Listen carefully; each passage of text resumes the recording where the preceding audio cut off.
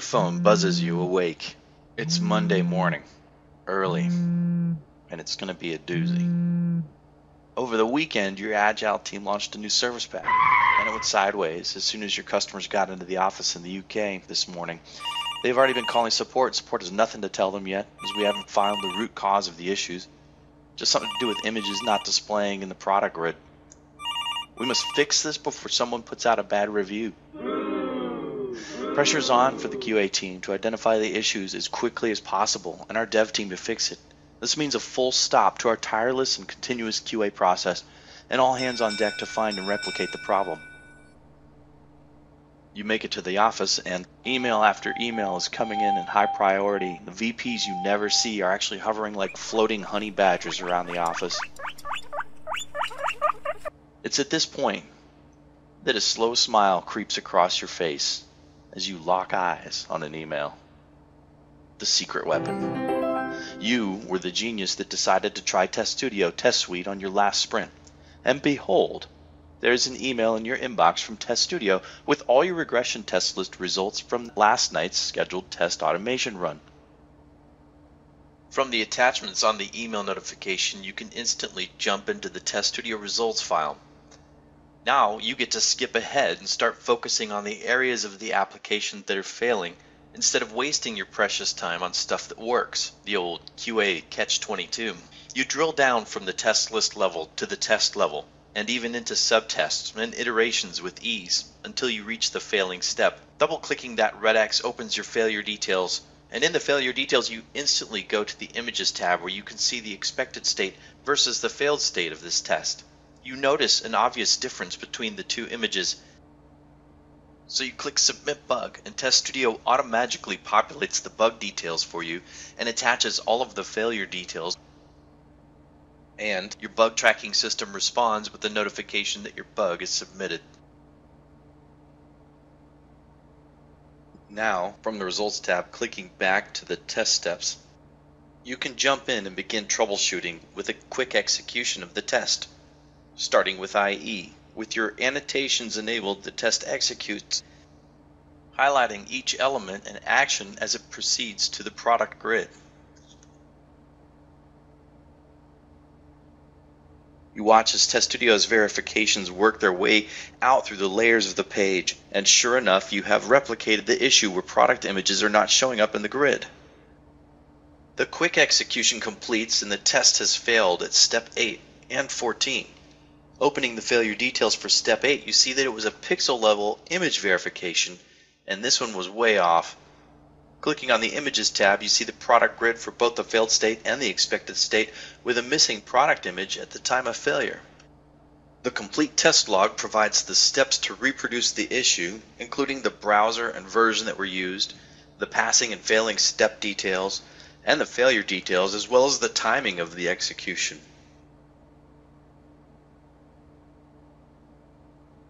Also, you have the separate exception log as well.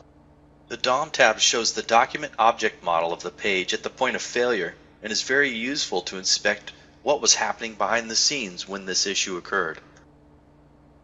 You flash back to creating this test, how easy it was to simply hit record and capture elements with powerful fine logic under the hood and an easy to use tool set to maintain it for a long period of time with minimal coding required.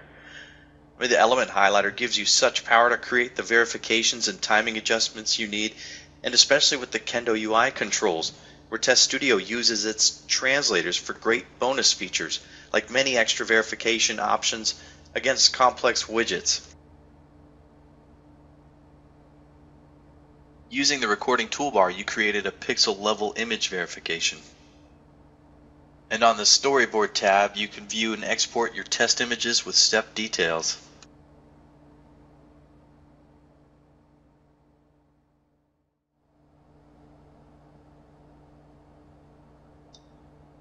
You remember that Test Studio specializes in locating your application's elements by the most reliable option available and can easily be tailored to each application.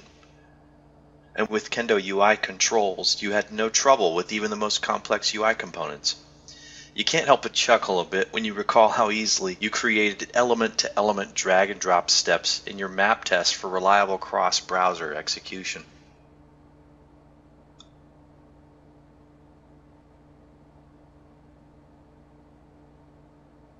You snap back to reality and realize that you are cruising through failures now, executing a test on the fly in Safari and quickly locating the failure.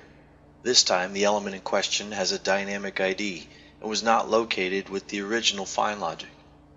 In many cases, there will even be suggestions to help you repair a failing element identifier. On the Resolve Failure tab, Test Studio gives you the ability to fix the broken test step if it is a test issue. So you connect to the live application by choosing an existing test step that uses the element in question. This kicks off the execution of the test again, but only up to the point you have selected. Then the recorder attaches and Test Studio attempts to locate the element with the existing find logic. And voila! Even though the element wasn't found by the prescribed method, Test Studio was able to make a pretty good guess and still provided suggestions to help you fix it. You spot something in the suggestions. The actual date appears as a title tag. You quickly add the title and drop the tag index, and you hit validate to see if you've got it. Try locating the date just by the title, and bingo, you've got it. Adding class, you strengthen your logic, leveraging a Kendo specific identifier. After saving the change, you jump back to the test and right-clicking the failed step, you choose Run From Here to attempt to execute from the same spot and continue the rest of the test. Success! On your next failure, the element you just fixed is being used by other tests and steps within the project, so you easily update it for all the tests that use it. You continue to troubleshoot your way through the tests using the Run From Here, To Here, and selected steps to simultaneously edit and record your test. You execute the same test across 5 different browsers, and at one point you decide to add a mouse hover over and even reorder your steps with a quick drag and drop. You're codelessly automating calendars, maps, and even data viz with tooltips.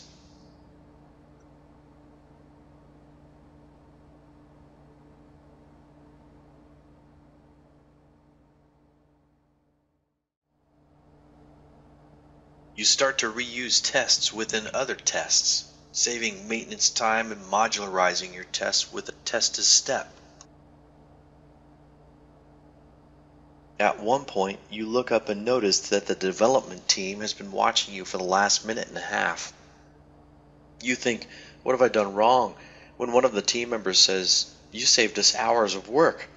That bug you submitted just showed us that the image uploader wasn't updating the file location correctly since our service pack went out.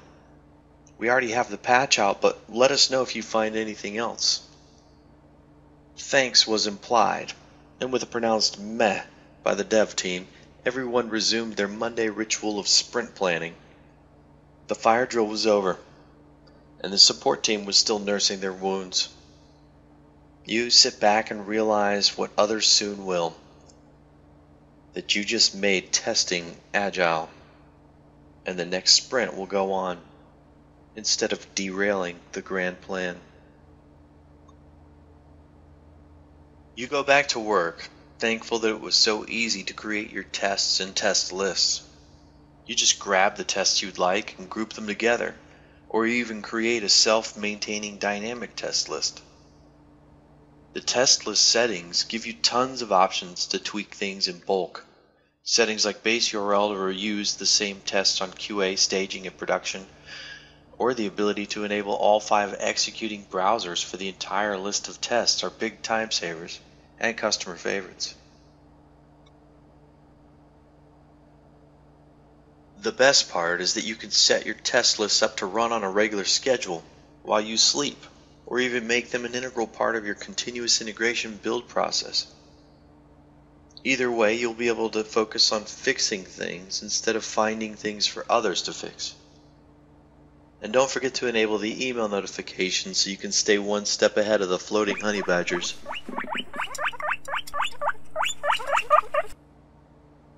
Don't forget to also make sure you're testing your Kendo apps with Test Studio Mobile.